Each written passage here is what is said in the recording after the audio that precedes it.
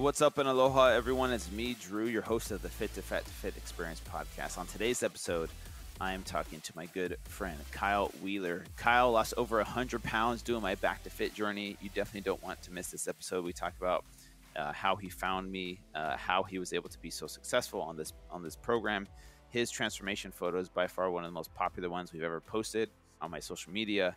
And his transformation is just mind-blowing. So I bring him on to talk about his journey back to fit, how he did it with me. You'll learn a ton from him as well of how he did it and what he's doing now to maintain that weight loss. Before we jump into the episode with him, shout out to our show sponsor, Real Good Foods. Real Good Foods is one of the fastest growing frozen food companies in the U.S. Everything they make is nutrient dense, high in protein, low in carbs, and made from real food ingredients. Instead of using processed flours, everything they make is 100% grain-free and gluten-free, which is how they keep their carbs so low. They make food for every occasion: breakfast sandwiches, poppers, enchiladas, entrees, and pizza. Everything they make is super convenient, which helps when you're trying to eat cleaner but are crunched for time. Everything is very easy to prep, and you can enjoy it within as little as a few minutes. And the best part, everything is super tasty.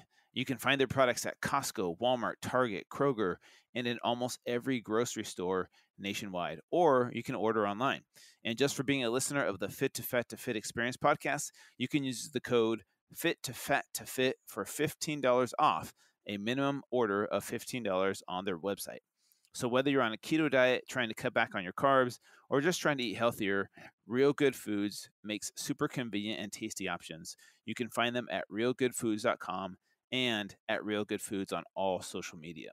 Shout out to our show sponsor, Complete Wellness, which is my brand of supplements. If you haven't gone to Complete Wellness recently, definitely go check it out. We have a lot of new products out there that maybe you weren't aware of before. And if you use the code PODCAST, PODCAST, you'll get 20% off your order. So head over there, check out our new whey protein. You can check out our new electrolytes that we just came out with, sodium, potassium, and magnesium, which are essential on the keto diet. People are in love with their peanut butter chocolate whey protein, which is a whey protein isolate. The flavor is on point. It's sweetened with stevia. It's got the perfect macros. You'll definitely want to check that out. And like I said, it's the most popular. And we're also now on Amazon Prime. So Amazon Prime, you can check out all of our products there, you guys. And if you prefer to shop through Amazon, go check it out on Amazon Prime, Complete Wellness products. So once again, if you want to go to CompleteWellness.com, use the code PODCAST for 20% off your order, or check us out on Amazon Prime. Really appreciate you guys. Stay tuned for this amazing episode with Kyle Wheeler. Go!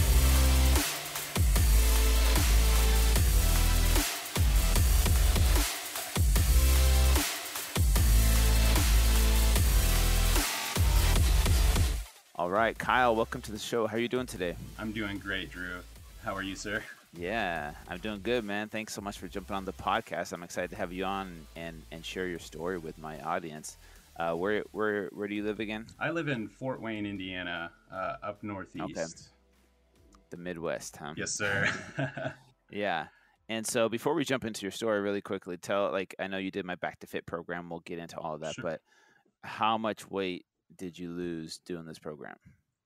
That is a great question. I know at first I was so hesitant to weigh myself because I grew up wrestling all my life, but I was usually heavyweight, 215 or heavyweight or so forth. So I even in high school, I was weighing in around like 240. So I knew I was much bigger than high school. But yeah, one night we were at a friend's house. They always had a scale in the bathroom, and kicked off my shoes one night and just stepped on there. I was like, I know I have my jeans and shirt on and stuff. It'll probably say 250, 260. And it was, I want to say it was close to 308, and I stepped right off.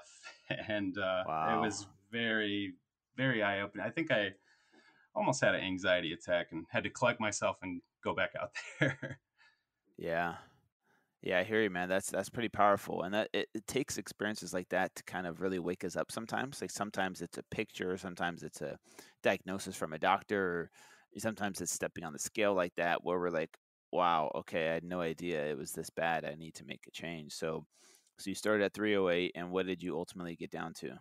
I weighed in this morning at about 177.4, which is Wow, dude. definitely, definitely, pretty surprising. I know when I had first made the post, my before and after, I was around 184 a few weeks ago, Yeah. and so yeah, it's going nice and steady now, about 2 pounds a week or so. But Dude, that yeah, is crazy. it's actually it's as surprising to me as it is to other people. I think it really takes me seeing the photos for that to set in. Yeah. I think the best approach for me was to treat it almost nonchalant, or try not to get too much into my own head about it, and just day to day, point A to point B, and so forth. That really helped, amongst a lot of other Yeah. things that you teach. Yeah, that's incredible, man. And we'll jump into, your whole journey and things like that. But let's kind of start with how you discovered me or how you found me, like following Fit to Fat to Fit, and how did that begin? Absolutely. So I actually remember, was it 2011 when you had first started Fit to Fat to Fit? Yes. That was Yep. actually, so I had actually have kind of done my own Fit to Fat to Fit, where I was probably still floating around 240 around 2010, 2011, and started doing this unsustainable diet of, egg whites, and then 3 hours later, chicken breast, and then egg whites. And just Yeah. just so much information out there in the fitness industry. And so I had gotten down close to 190 around 2011. And I remember, for motivation, I was on YouTube a lot. And I think one night I had actually saw your Dr. Drew interview, and Mm. was absolutely blown away by, your journey, especially after that 6 months of typical processed American diet, and seeing how you gained almost 80 pounds. I mean, how could you not just be completely enthralled with that story? So that was something that was very eye opening to me. And, fast forward 9 or 10 years, I had ballooned up to my before picture, over 300 pounds. And yeah, I had started around December. So I was just looking through YouTube for anything to get me going, and I had stumbled across at season one, episode one of Fit to Fat to Fit, and that was one of the most powerful episodes of any kind of television I'd ever watched. I cried my eyes out at least 4 or 5 times. I mean, just how I could relate to them, and just seeing that it's possible. So then I was like, well, who's Drew Manning? And then I had just did the deep dive of everything Fit to Fat to Fit, and your personal YouTube as well. Yeah, that's crazy, man. Episode one, season one of Fit to Fat to Fit with JJ and Ray is a very powerful episode. We'll put a link to that in the show notes because I think that's a really, yeah, it's a different experience than what you normally see on TV. But so glad that you found it motivating. I'm curious to know what do you think your journey where you ballooned up to 308, what do you think led you down that path? Being a wrestler, having that discipline, you know how to discipline yourself. I know that because I wrestled too, and it's all Yes, about discipline. What do you think life experiences led you down that path to gain that weight? that's a great question. It's definitely a culmination of a lot of things. I would say that, of course, growing up, I was born in 1986, so I'll be 35 pretty soon. So, growing up early 90s, and so it was the same thing, like you say in a lot of interviews. Typical breakfast: a bowl of sugary cereal, a glass of juice, and so forth. And I just was always a big guy, kind of, and that just really set in early. That was what I decided. That's who I am. I'm the big guy. I'm the bigger guy. So, I was always offensive Yeah. lineman, defensive lineman. And when it came to wrestling heavyweight too, the thing about discipline with heavyweight was I was kind of a jokester. So, most of you guys had to cut weight, and it was tough, but I'm having a Subway pizza sub before weigh in. And it's because the weight Yeah. limit's 285 for heavyweight. I'm weighing in at 240, so I'm still wrestling bigger guys. So it was tough. I always kind of just accepted, or I decided that's who I was. And even just growing up, that kids can be, mean without trying to. My nickname was Lunchbox, and all kinds of things that you just. But fast forwarding more to adulthood, it's so many things, like your first heartbreak and stress eating. And one thing that I love that you preach was finding the underlying cause of why we stress eat. What is the reason why? And I had never even considered that up until less than a year ago. But I think depression, just negative self talk as well, just in my mind telling myself I'm not worth it. Look at you, you're always going to look this way. It's so easy to get into that, and also just being self-conscious on top of it. I know you can relate a little bit when you were walking around at 270 and just how people look at you. It just it's really tough. And I that Yeah. was my whole life, minus a year or two. And so it was a culmination of a lot of self-doubt, negative self-talk, and just not really believing I could do it, honestly. Yeah. So amongst Yeah. a million other excuses you can give yourself. Yeah, but it's so interesting. And this is why I preach, how much of transformation is mental and emotional. You could have the discipline, you could have the knowledge, you could, all that stuff. But when life gets at you, it's a lot harder than people think it is. And so thank you for opening up and talking about that, because I think that's what really ultimately most people, either they're aware of it or they're not aware of it, but it is these emotional factors driving these unhealthy habits. And then you add those on top of each other day after day, week after week, month after month, year after year, and then boom, you look back, you're like, man, I'm 40, 50, 60 plus pounds overweight now.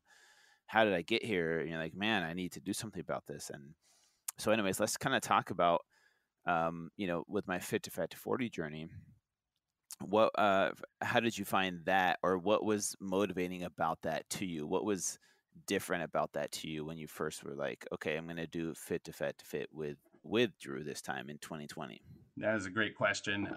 The fact Mm-hmm. that you were doing it again, of course, was extremely exciting because, by the time I had discovered it, it was a couple years old. And also the fact that, I'm going to be 35 pretty soon. So I already knew the clock was ticking for myself.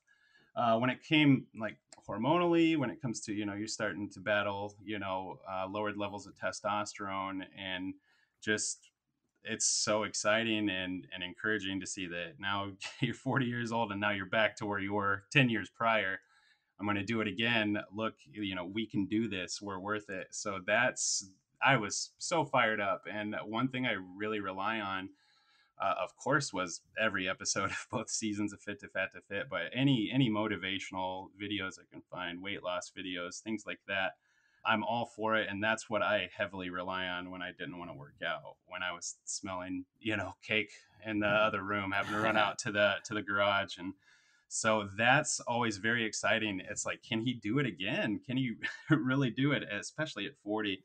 And just watching you go through your own personal struggles, because life gets in the way no matter what we plan. So your unexpected struggles with that as well, and watching you still overcome it. And then of course that emotional final weigh-in, I watch that probably a few times a week, and I tear up Wow. with you, honestly, because one thing that I'm always trying to envision is, that being me stepping on the scale, finally kind of being where at least as long as I'm healthy, that's great, but kind of wanting to be where I want to look physically as well. And watching you, with that emotional final weigh in and everything, it's just so inspiring. And it's the most wholesome, fitness program out there, honestly. And it's the fitness industry has so many things wrong, and that approach to that mental, spiritual, emotional journey, as well as physical, and watching you do it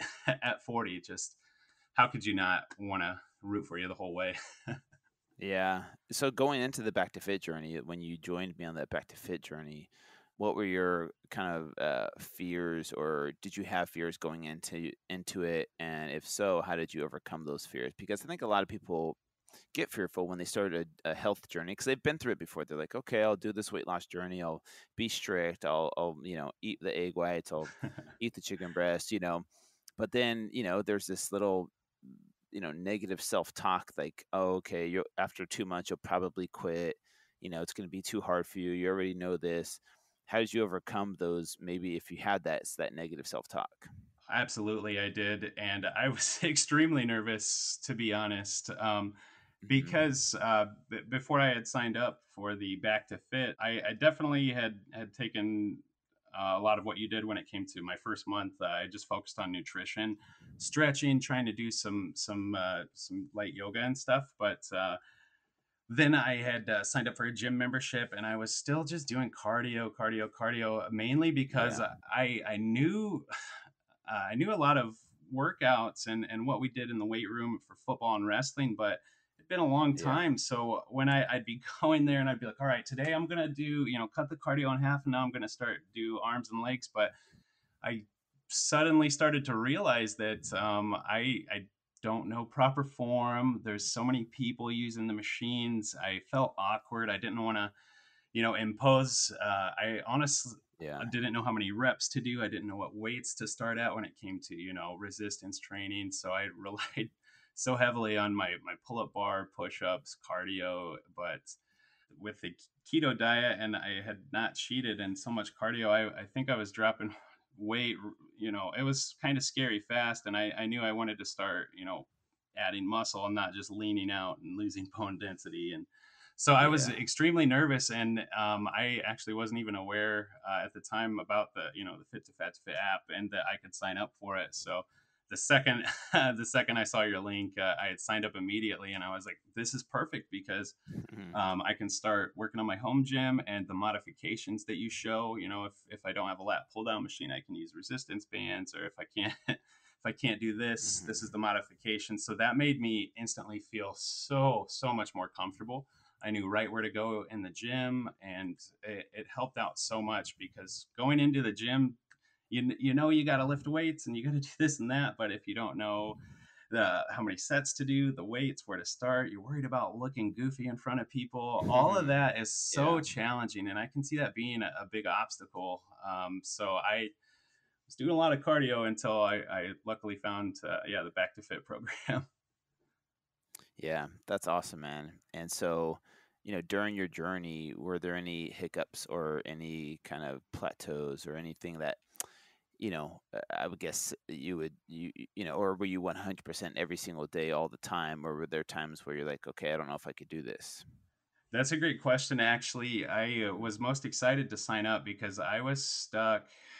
I'll have to check that. I believe I was stuck at 224 pounds for almost 2 weeks straight, Okay. and I had gotten through that plateau, but then again at around 212, either 204 or Mhm. 212. But either way, I was stuck again for over 2 weeks, and I was trying to go 100% just my own way, not knowing much. And I was most excited to sign up for Back to Fit because I knew it'd be new exercises, new workouts, and that was going to help confuse my body into breaking that plateau. So I busted right through my first plateau, and then I know for sure at 204 pounds I was there for a while too. And about after the first week, I haven't really plateaued much at all since then. I was at 184 for a few days, but yeah, the actual back for more program, Back to Fit. Sorry. Yeah, Yeah. it honestly it got me through those plateaus, and also I'm starting to really see body composition change that's still surprising every time I look in the mirror. I'm just really excited and feel great. I Yeah. just want everyone to Yeah. feel this way. I really do. It's just amazing. Yeah, that is amazing. And your transformation photos are amazing. And if you guys haven't seen them yet, everyone listening, you got to go on social media and check them out. And we'll put a link to that in the show notes as well. Talk to me a little bit about what you thought of the mental and emotional aspects of the program, because I think a lot of people, they go into this thinking, okay, here's my meal plans, here's my workouts, here's my supplements, and I just do that part and then I transform. What for you, what was your opinion about the mental and emotional stuff? The making of the bed, the meditation, the cold showers, the gratitude list, those things. Yeah, I believe that without that mental, spiritual, and emotional aspect of it, that it's it's going to be really tough to do.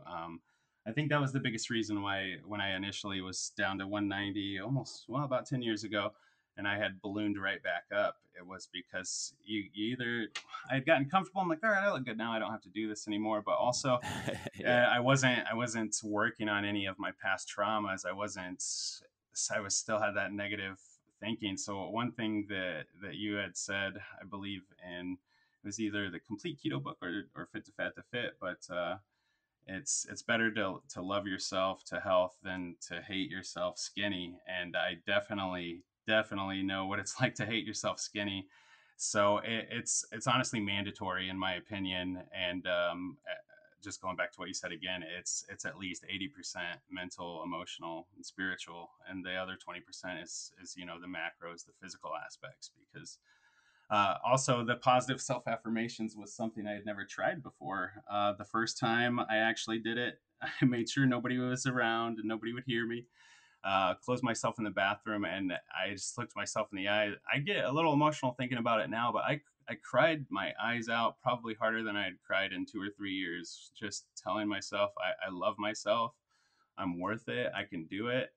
But yeah, I can definitely feel myself getting emotional now even, and it's just that powerful. And um, if anybody asks me for advice, I always point them to you first, but I definitely don't don't skimp on emphasizing that that's the most impactful thing, is mentally, spiritually, emotionally, then physically, loving yourself, just having a brighter outlook on life. It's so important, because just, yeah, everyone knows that you have to work out and calorie deficit and this and that, but if it was that easy, then we wouldn't be facing such a crisis in the United States, and more people than ever needing insulin, and just this easy access to cheap food everywhere you go.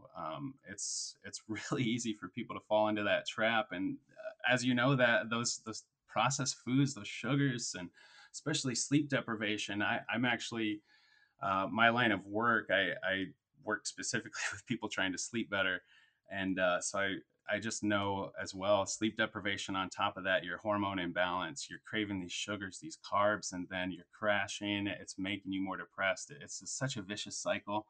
So it's that mental, spiritual, emotional aspect is just absolutely mandatory.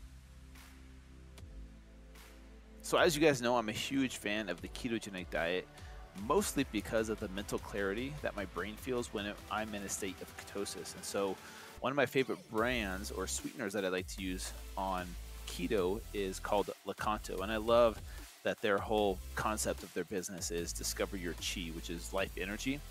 And for me, when I'm in a state of ketosis, I feel like I can be a better business owner, a better dad, a better, boyfriend, whatever it is. I feel like I show up better in this world when I take care of my physical health and I take care of my mental performance, which is why I love being in a state of ketosis. So Lakanto, I love their products because they make it so much easier to be able to have those foods that you normally couldn't have on keto because they're high in sugar.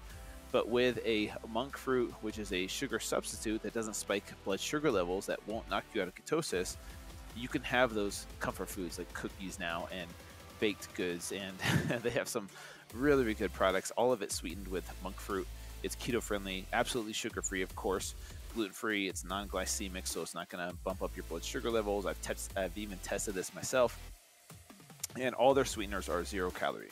And they have a bunch of amazing products, from blueberry muffins to pumpkin spice muffins to pancake mix to brownie mix to all kinds of cookies that you can bake with their products. One of my favorite things is their droppers. I like to use that in my coffee because it sweetens your coffee with 0 calories. You can use it when you're fasting as well. Go check out lakanto.com, and if you use my code FIT2FAT2FIT, you'll get 20% off your purchase. That's FIT2, FAT2, FIT for 20% off. Head over to Lakanto, LAKANTO.com, and use my code FIT2FAT2FIT for 20% off. Yeah, man, thank you for sharing that. I think it's powerful to hear other men talk about the power of positive affirmations, because it's something that seems so cheesy and so corny. Yeah. Like, you know what I'm saying? Absolutely. It's not like too much pride. Yeah. Too much pride. Yeah, exactly. And it's really powerful though. Like you said, you got emotional doing it, and so did I when I first did it. It was a really powerful tool for me. So I highly recommend everyone listening, if you haven't tried positive affirmations, just do it for 30 days and see what happens, right? It's one of those things that, yeah, it might feel uncomfortable at first, but the more you do it, the more you start to believe in those words. And then you start to believe in those words have an impact on you at the cellular level. It's not just something that feels good. It definitely impacts you. And there is science to kind of back that up. And so thank you for Absolutely. sharing that. I really, really appreciate that, Kyle. And that's where my hope is that when people start to do these things, we talk about working out, but also working in, Yes. is really important too. And that's where it can become a lifestyle change, where this is something that becomes a part of you for the rest of your life.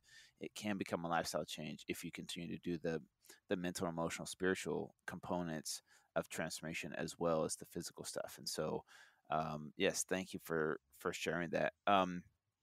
When people see your transformation photos, obviously, man, there's so many questions. It's like So hard to many. believe. Like, hey, yeah, exactly. Like how did you do it? And is this real? Like, is this photoshopped? Because Yeah. it's so amazing, man. But you have such an amazing transformation.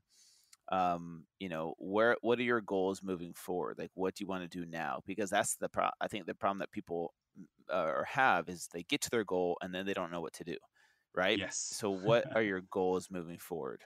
Yeah, that's a great question as well. A couple of things I like to mention about the before photo. So it was right after work, and it's just some a popular Canadian comedy. I was some show on Netflix. Anyways, it was a comedy show that one of the characters of the show, his whole shtick was he has a big belly, and anyways, it was called the Cheeseburger Picnic. Long story short. They had a meet and greet, and then it was you could take a picture with your belly side by side.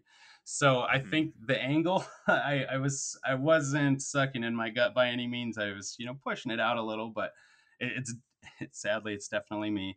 But that was eye opening too, because I think with body dysmorphia, the brain is so interesting. When I was that large, looking at myself in the mirror, I had convinced myself it wasn't that bad, but then I'd see a photo of myself, and I was like, "Oh my goodness, that's really me."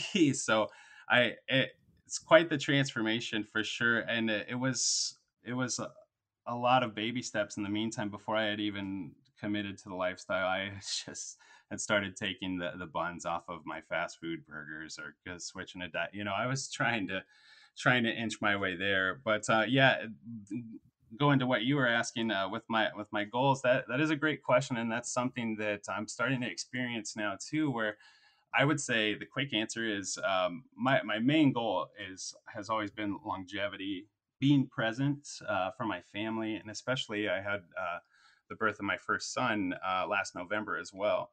So to longevity, trying to be a hero for the kiddos, and just also I love that I'm helping inspire people, and I always give all credit to you. So I want to help as many people as I can. And I always mention, I'm not a nutritionist or anything. I follow Fit to Fat to Fit. Follow him, watch a story, get on YouTube, check out every episode of Fit to Fat to Fit. But I think that what's really keeping me going is that there's so many people. One guy is just an auditor out east, and had hit me up, and he just had a baby, and there's a lot of fathers reaching out to me like, hey, I'm over 300 pounds. I just had a kid, and I'm happy to give them all the advice in the world and point them your way, and I think that helps too.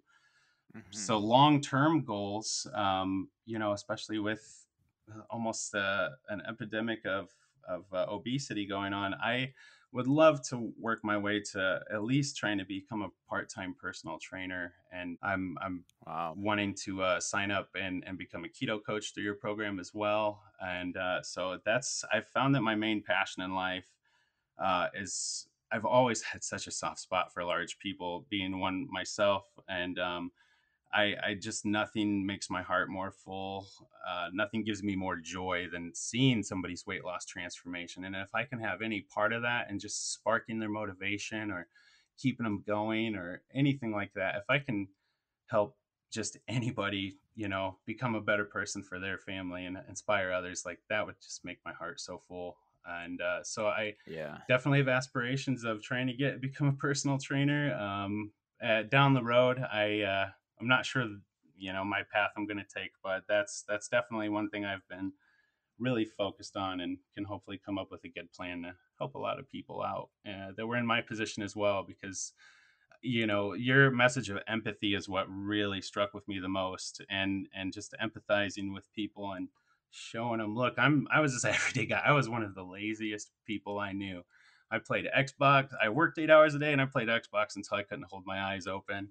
I had sleep apnea so bad from the weight that I was sleep deprived. I couldn't do a thing. So I've been there, and happy to point people your way, but I'm also happy to help anybody that I can. So sorry for the long-winded answers, but those are No, a couple of man. my thoughts. Yeah, no, it's beautiful. I think that's one of the best things that people can do to pay it forward in a sense, but also keep you motivated and accountable is, to pay it forward. And I've seen people become amazing personal trainers or coaches in this industry because of their transformation. And they want, like you said, I want other people to feel this way. And I think if Absolutely. people could feel what it feels like just for a moment, they would want to put forth the effort. You know what I'm saying? Definitely. They would want to make these changes in their life, but it seems so impossible in their mind that they convince themselves that they're not worthy, that it's too hard, it's going to be impossible. And so you are a great example of that, Kyle. So I really appreciate your willingness to pay it forward and help other people out. Absolutely. So I think that's amazing, man.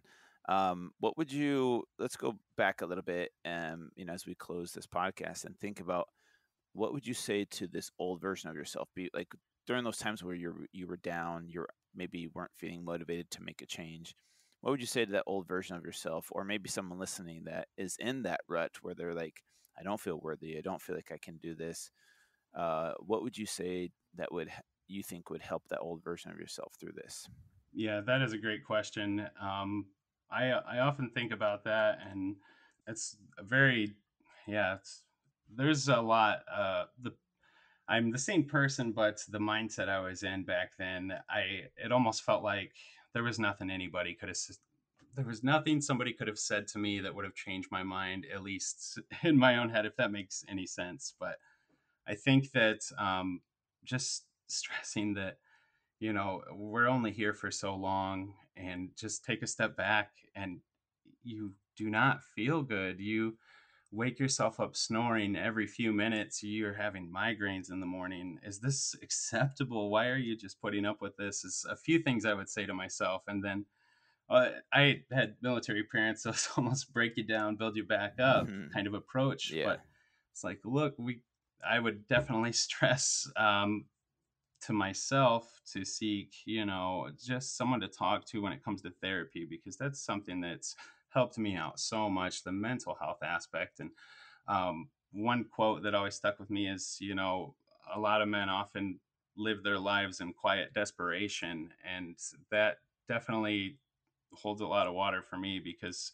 like we were saying earlier, the positive self affirmations, a lot of people don't want to do it. There's just this image to uphold. But if we just I kept bottling up all of that negativity, and it was only a matter of time before it exploded. So, pointing out the health benefits, and honestly, just once I started experiencing that mental clarity, that energy again, I have not felt so good in a long time. I was annoying my fiance Kelly a lot, because I'd wake up and just scream like, I feel so good, like like I Yeah. love to get hyped up. And as a big guy, I always try to be kind of goofy. So in my Instagram videos, I try to just have a little bit of humor with it. And but honestly, I think therapy, the mental, emotional, spiritual aspect, I cannot stress that enough, and I know you can't stress it enough either. But if there's somebody on the fringe getting ready to try the lifestyle out, that's one of the biggest things is the 10 minutes of meditation minimum, guided meditation, positive self affirmations, and just looking for avenues, someone to talk to, that would have helped a lot. And also, if I could see see what was underneath all of that weight too, if I knew what was waiting for me on the other side, because as a large person, a lot of people have a lot of extra muscle under there too. So yeah, just knowing what's waiting for you on the other side, it's possible. You might not think you can do it, but I mean, if I can do it, literally anybody can. Yeah. Yeah, that's beautiful. Well said, Kyle. Thank you so much, man. Where can people follow you? I'm sure people are going to want to follow you in your journey. Where do you want to send people to? Oh, I think Instagram would be the best. It's all Okay. lowercase. It's just keto_with_Kai, KY. That's a nickname a lot of KY. people have had with me. So keto with Yeah. Kai. I try to Sweet. have a little bit of humor and just posting specifically my journey, especially with my experience with your app and just ketogenic Yeah. journey in general. And Yeah. hopefully I can make a couple people laugh as well along the way. Yeah, man. I think humor is definitely is so important. I think we're kind of programmed to be super serious as we become adults, right? Absolutely. Kind of let go of the childish ways, I guess. But Kyle, I really appreciate you coming on and sharing your story, man. We'll put a link to the show notes of your transformation, your Instagram, all of that. You guys go follow Kyle, and really excited to see what the future holds for you, Kyle. So thanks so much for coming on, man. It was good chatting with you. Likewise. Thank you so much again, Drew. Okay. I really wish you the best and looking forward to what you got in store for us. Yeah. Thanks, brother. Stay tuned, man. More to come. Awesome. Thank you. Take care. Hey, everyone. Thank you so much for listening to this episode on the Fit to Fat to Fit Experience podcast. I really, really appreciate all your support you've shown me throughout all the years. If you love the podcast, then please go subscribe to the podcast on iTunes. And also, if you love the podcast, please leave us a review. It definitely helps out with rankings, which means more people listening to this podcast when they see it. And feel free to reach out to me on social media at fit2fat2fit or at fit2fat2fit.com with suggestions or comments or concerns, anything that you guys think I could do to make this podcast better for you.